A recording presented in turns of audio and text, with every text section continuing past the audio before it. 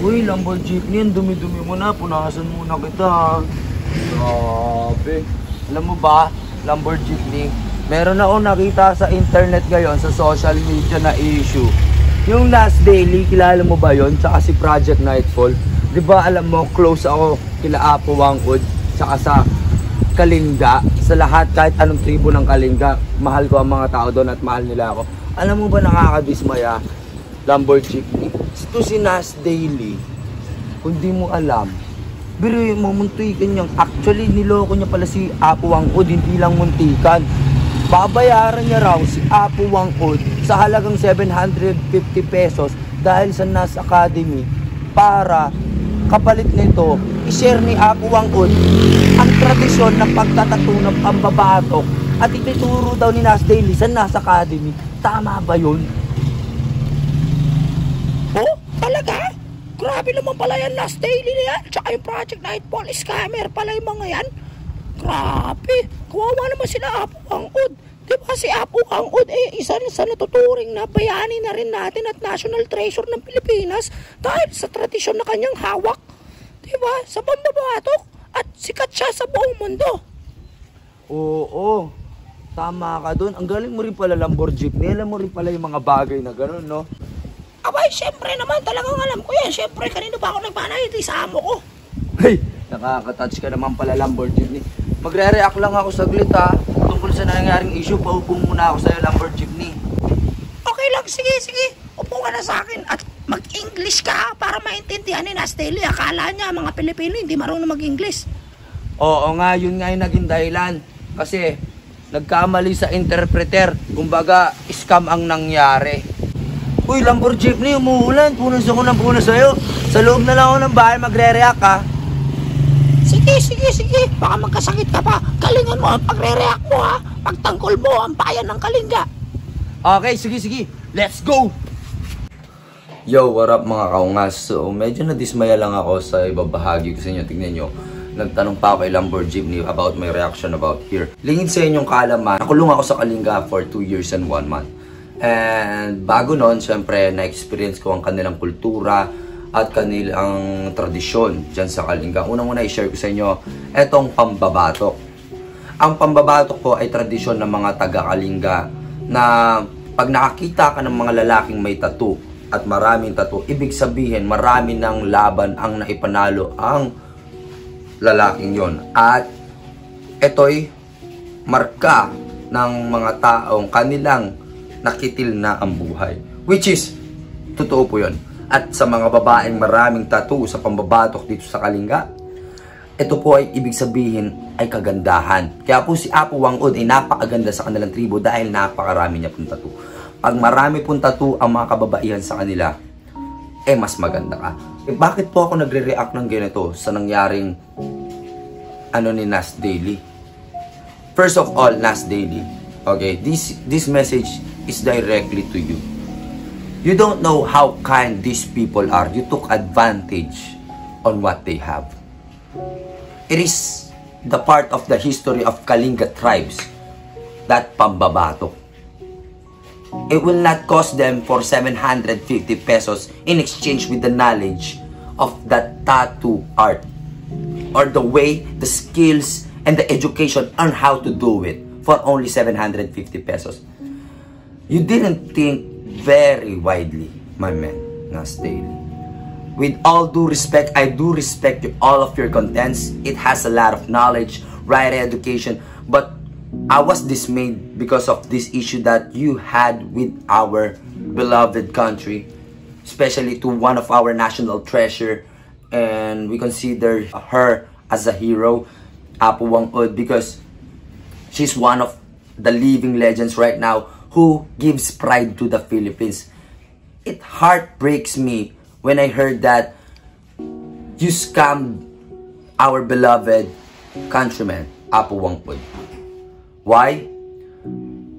Only for 750 pesos you offered, and she didn't understand what is the dealing all about, and you are trying to put the way, the tradition, and the culture of the Kalinga, especially the Butbut tribe, in your Nas Daily Academy. How selfish you are, my man. That is an act of selfish. And also you, Project Nightfall, don't save a face, man. You know for the fact that both of you are together with this scenario. Don't try to clean your name. But of course, I will be focusing on Nas Daily. What have you done, my man, to the Philippines? Did you ever think that Philippines is one of the most watchers here in Facebook, YouTube, in any kinds of social media? I'm telling you, man. I'm telling you. I guess 30% of your viewers are purely Filipinos, and for you also, Project Nightfall. Guys, why did you act selfish? And you also underestimated the Kalinga, man. I'm telling you, be thankful that they accepted you as a visitor and a guest in their place. For your information and for your knowledge, they are well known as a headhunters. Kalinga. You know what I mean by headhunters? It's part of their tradition of in Kalinga, they are so brave, the tribal wars. Until now, it's part of their culture of killing someone. They are real headhunters. That's why, lucky for you, you were accepted as a guest, as a visitor in Kalinga. Be grateful about it, my man. And also, Apo Wang Ud is a very beautiful woman with her age and a very kind person. Why have you took advantage about this lady, my man? I'll speak in Tagalog so that my fellow countrymen will understand everything, okay? Kasi po, ito po ang nangyari. Sa halagang 750 pesos daw, ipagpapalit sa diling, ipagpapalit ni Apo Wang Ud ang kultura, tradisyon ng pambabatok. Hindi masyadong ina-underestimate nitong si Nas Daily. You know what? Nas Daily, let me speak again in English. 750 pesos a month is just a coin in Kalinga. Do you want me to tell you honestly? Kalinga is one of the richest places here in the Philippines. They just chose to live in the mountains. They got a lot of resources. Money, 750 for a month. Let me get straight to the point. They can give you at least 750 pesos a day. Not only that, they can double and triple that money. You cannot bribe Kalinga people for 750 pesos in exchange with their culture and tradition. Just being straightforward. I know you are a great man, but we want to hear your explanation. Why have you done such terrible thing? Especially to the country of Philippines. Filipinos are the most hospitable people all over the world. You know it for the fact. Even though you have visited the bravest place in the Philippines, Kalinga, they are the headhunters. Let me show you. It is tattooed here in my right arm, the map of Kalinga, and I got this tattoo when I was in jail. Okay, if you will see the shape, this is the map of Kalinga, and you see this X mark. Show it closer to the camera. You see that? You see that X mark? That is the place of Buskalan. And if you will see the words in here, it is written, Land of Prosperity. That's why I am so triggered to make this reaction, because the whole place of Kalinga, I love it. I love it. I give respect to the people. And through all the years, I stayed there for 2 years and 1 month. My life was being molded into a better person. I was able to learn from their culture. I was able to interact with their tribe, daily different kinds of tribes, and they are all friendly. Why?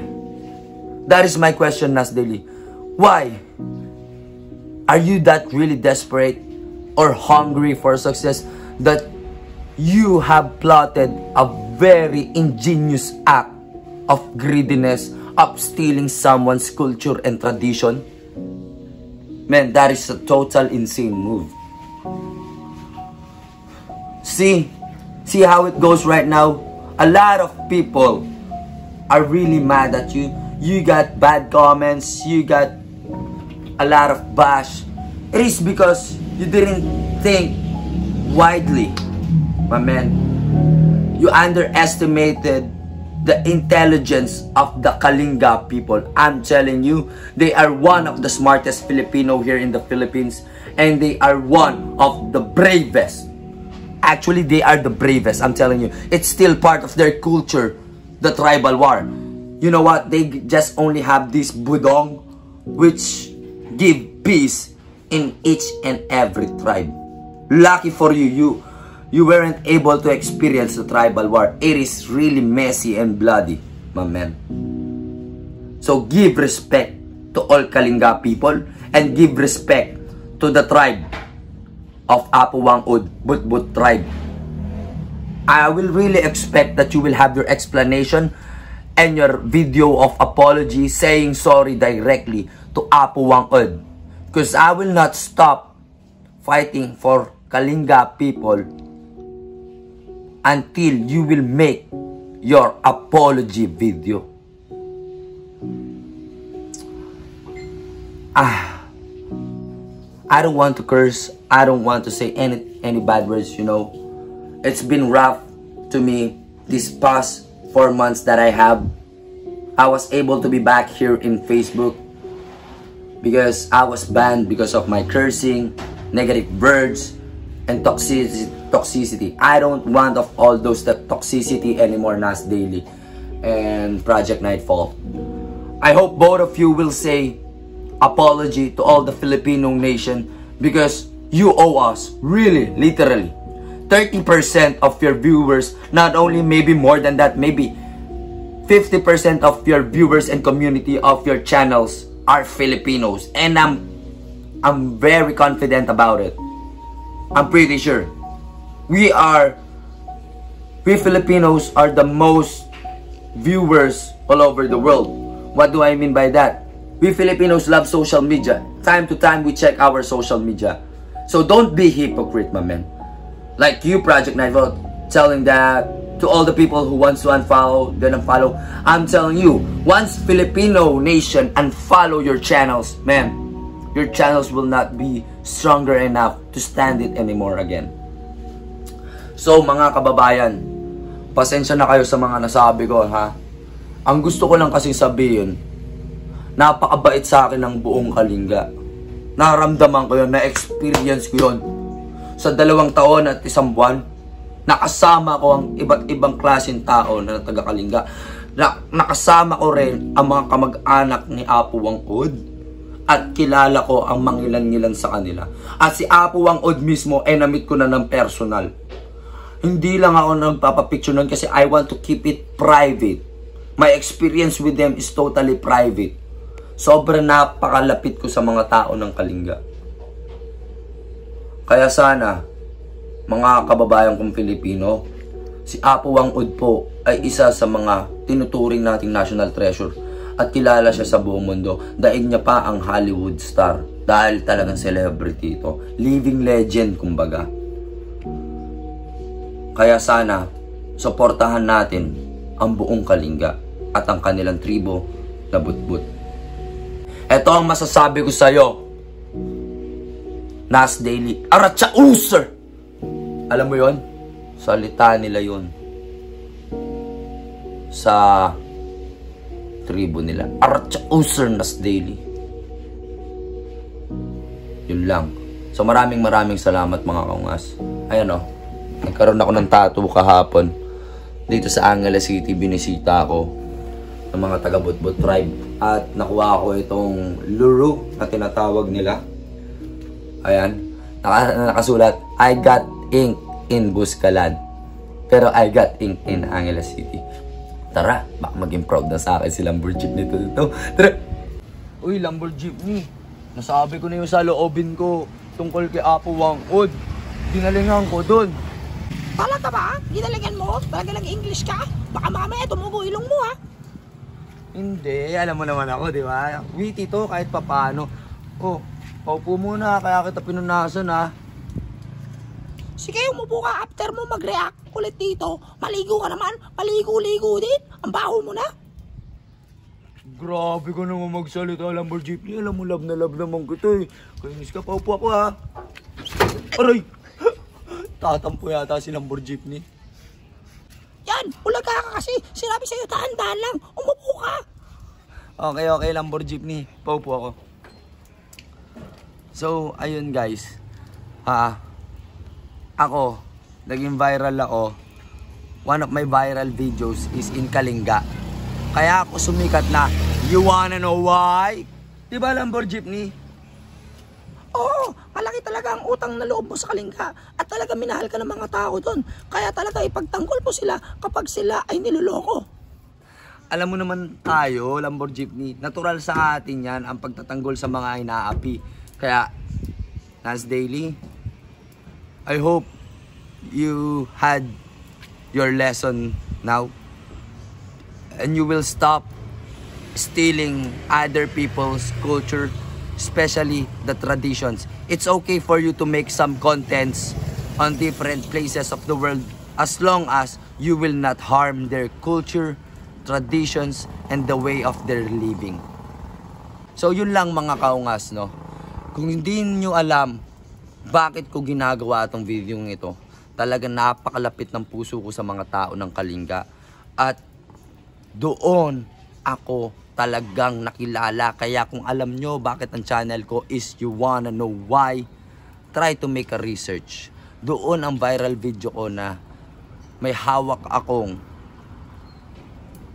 pamalo na laman ay kalamansi. At nagsasabing, you wanna know why? So sa mga tao sa Kalinga, mega shoutout sa inyo, sa mga tropa ko dyan. Maraming salamat sa pag-aalaga sa akin. So anytime soon sana pag natapos tong pandemic season na to, mabisita ko ulit ang mga tropa ko sa different tribes of Kalinga. Utang na loob ko po sa kanila rin ang YouTube channel ko. Malaking parte po sila ng istorya ng aking YouTube channel ko. Kaya kung wala sila, wala rin ako dito. Kaya sumasakit ang loob ko sa mga taong katulad nito si Nas Daily at ni Project Nightfall na kumbaga nag-take advantage sa tao ng Kalinga na napakabait ng mga tao at in-underestima ang kanilang pagkatalino. Hindi alam nitong dalawang taong ito na si Nas Daily at si Project Nightfall na napakatalino ng mga taga-Kalinga. Napakabait at makatao sila. So yun lang mga kaungas, no? Ang dami mo naman sinasabi dyan. Bisitahin mo na kasi mga tropa mo sa Kalinga.